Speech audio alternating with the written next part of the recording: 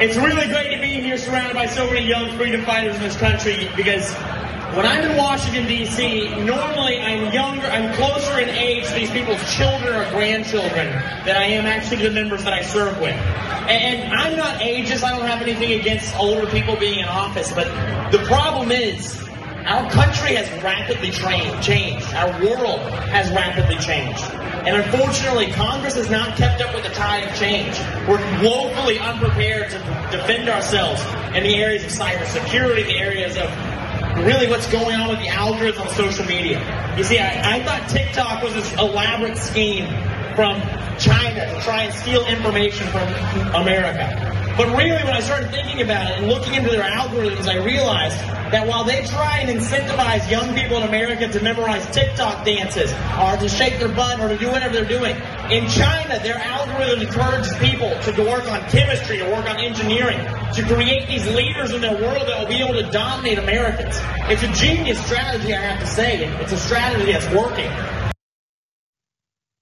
I guess first thought is, man, what's with the giving the praise and the genius labels to anyone that they claim is better than Americans? It's constant. It's, hey, we suck. You know how much we suck?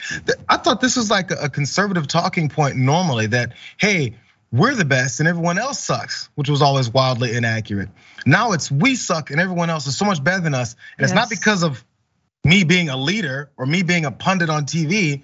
It's because of those other guys, as if they have nothing to do with how much we suck. Anyways, apparently TikTok is being used for, what is it? The Chinese are using it for engineering and science, Francesca.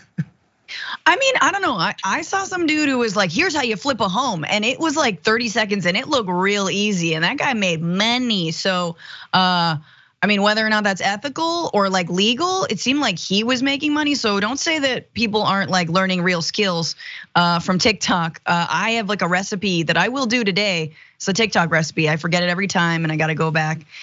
Anyway, yeah, it's very good. But I totally agree with you on this. Like, what is it about conservatism that they simultaneously in the same breath say America first and then America's the worst and we suck because we're shaking our butt on the TikTok. I am cool.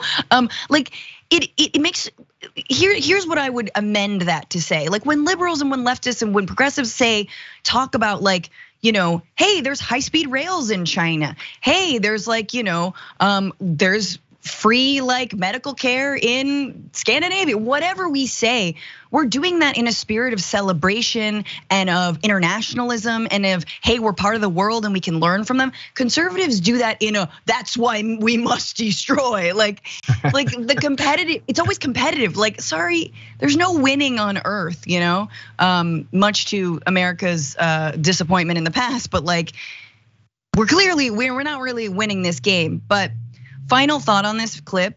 I don't know if you guys can hear, nobody's listening to him.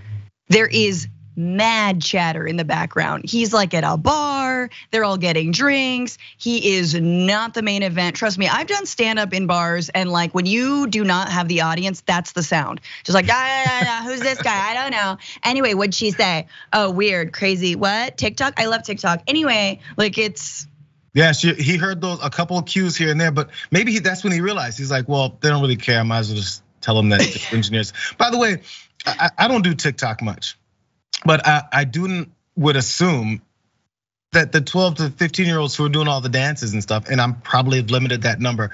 I'm sure there's 12 to 15-year-old kids in other countries doing the dances. It's just, I'm sure that's how it works. It's just an oversimplification of what another social media site or app is doing. I don't dive into it that much, but there's stuff on there that's outside of just dancing and learning songs. I don't know, but you can oversimplify it to folks who know better, and then you won't get their votes. So I don't know why you're even there. It's so that he can please Donald Trump further. Who knows?